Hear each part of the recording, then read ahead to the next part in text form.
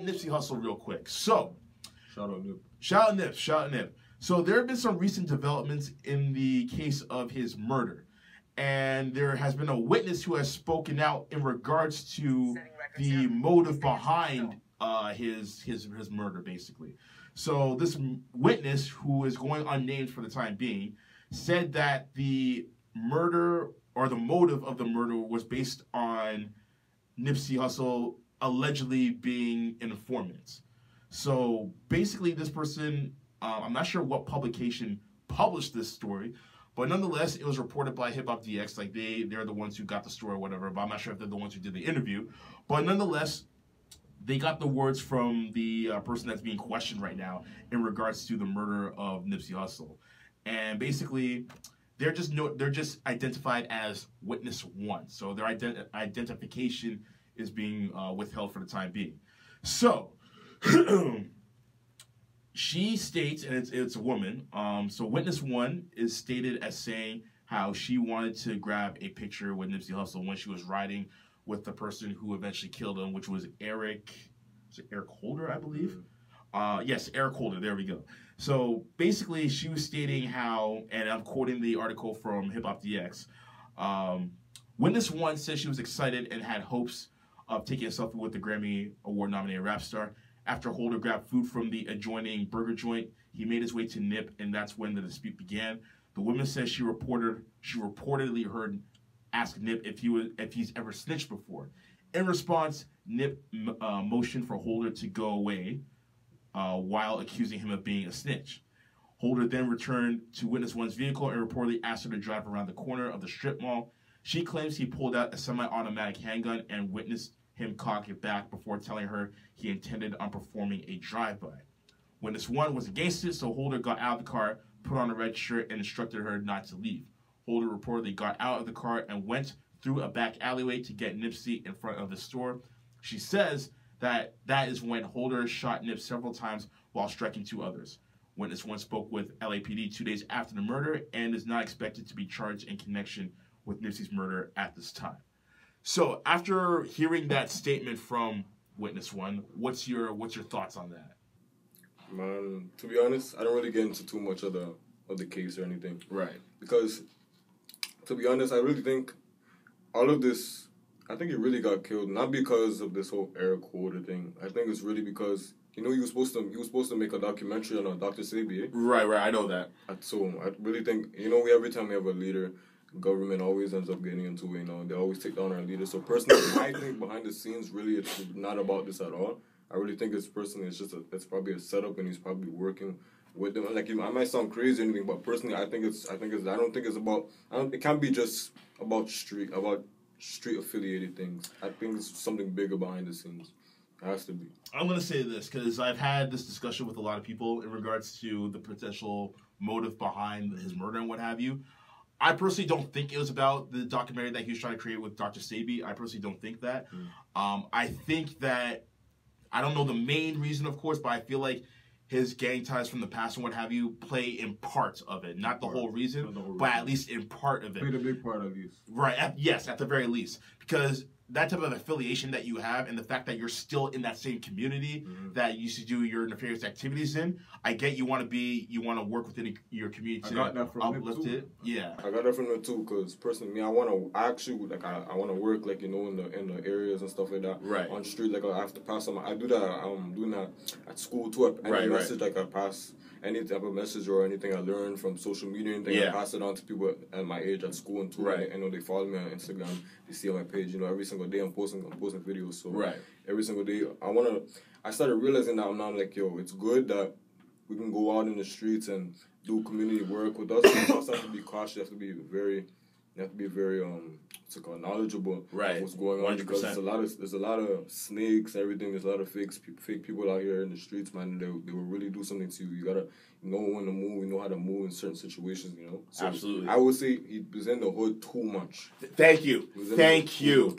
Good to be in the hood, but not that much. And that's the point I was trying to get at as well, because I've been preaching that point ever since this became a topic. Because yes, I get it. You want to uplift your hood or your community, but you don't always have to be there all the time in order to do that. Like if you are trying to build a brand and empire, so to speak, hire a network of people around you that can actually take care of the groundwork that's happening. That's why, for example, a lot of government powers have embassies in different nations so that in case they're not there to be there, they have their Secretary of State, for example. They have X, Y, and Z over there so that you don't always have to be there because, especially for someone in his position, someone who used to be in a gang and who has gang ties and affiliations, that's going to breed a lot of negative energy, and sometimes that comes back to haunt you. But at the same time, you can't blame him because when you see the way not just rappers, anyone in the streets, when you see the way they're growing up, their upbringing, that they're so like a big example of really, and I tell people about this every single day, not every single day, but you know, I tell people a lot.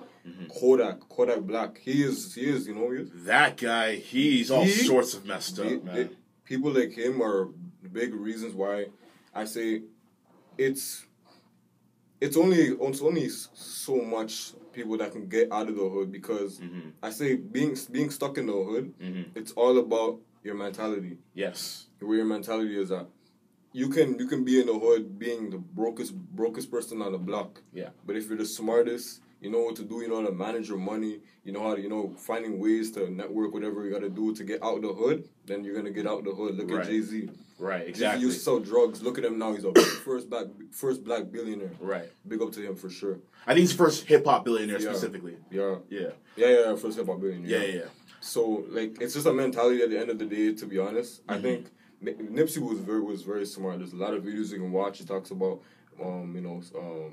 knowing like about wealth yourself, management and stuff like that. Money management, everything. You know, like he was very intelligent. But I think the street part, once you're so tied into the streets, it's too hard to get out of it because you're in the streets for so long. Right. You know, it's like it just wears on you so much. You don't know anything else. You know, to get out of it. Right. But I think like you owe it to yourself to get out of that environment so that your next generation doesn't have to live in that environment as well. I mean, look at how many rappers who came from those environments who are now living upscale, so to speak. Like Jay-Z does not live in Marcy anymore. He lives in the rich part of New Jersey. I'm sure Kendrick Lamar lives in like Northern California or something to that extent.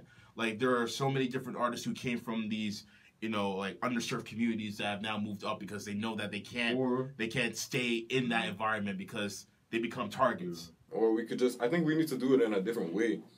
Different way, not just going to the hood and educating the youth and then whatever, you know, and then leaving, calling it a day. I think I just posted this on my page too. There's a video of Rick Ross. He was saying a big way to stay rich is empowering your circle. Of course, yeah. So we need to empower people in the community, not just tell them, because I can tell you 100 things. It's up to you if you want to listen or not. Right. So, but I think we need to get people, not put food on people's plate, but put people in positions to be successful. Yeah. And then once they gain that knowledgeable mindset to be able to know how to get out the hood for themselves, then we can leave, and then they'll leave to us or come exactly. and be like, show them how to get the food on their own so that they become self-sufficient. Yeah, because you can't just tell people, just come, always look at me, see what I'm doing, and use me as example. You got to teach people how to use themselves as an example. Right. That's why I appreciate a lot of these celebrities that came from these neighborhoods and then they leave their lasting imprint. Like Jalen Rose built a school in Detroit. LeBron James built a school in Akron to help people go through college and university and what have you, or show a path towards that. Dr. Dre created a music school in Compton as well. So those are ways. Sorry? I didn't even hear about that. Yeah, no, he did that maybe like 3 or 4 years ago, roughly. Yeah, but yeah, these are different ways where you can empower your community. Basically, I feel like maybe Nipsey was on the way to doing that. We don't know that for sure. But I feel like that would have been a more productive way of doing it, rather than just him being there all the time, showing that he's always there, which is admirable. But unfortunately, we see the consequences that come with that. The sad thing is, too, that in our generation, and it's really sad to see, people only care, I'm starting to realize this now from social media, people are only really starting to pay attention to you and really care about you until you're dead. Oh, yeah, I agree. I think the way Nipsey's getting love right now, he should have been getting this since he was alive. I agree.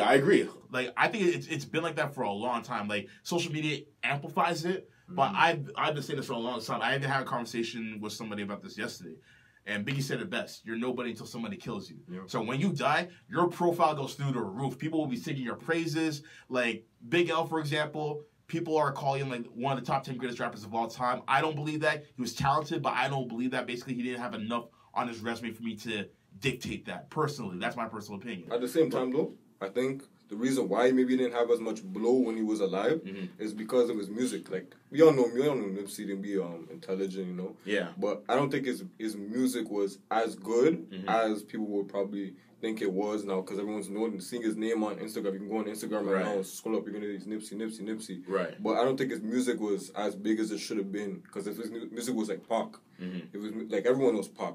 People still listen to messages, go back to interviews, stuff, and listen to his music. Like Pac is still relevant right now. Yeah. So I think he probably would have been more relevant, or not to say he wasn't relevant, but more relevant when he was alive if his music was a bit better. Right.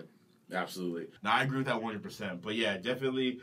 Just kind of wrap up this portion of the segment. I mean, definitely some disturbing details in regards to Nipsey and his death, if it is in fact true. But hopefully we'll get more information as it progresses, and we'll just kind of go from there. If you have any thoughts or opinions on this, please let me know. Hit me up on social media at C.O.O.L Radio CC and share your thoughts.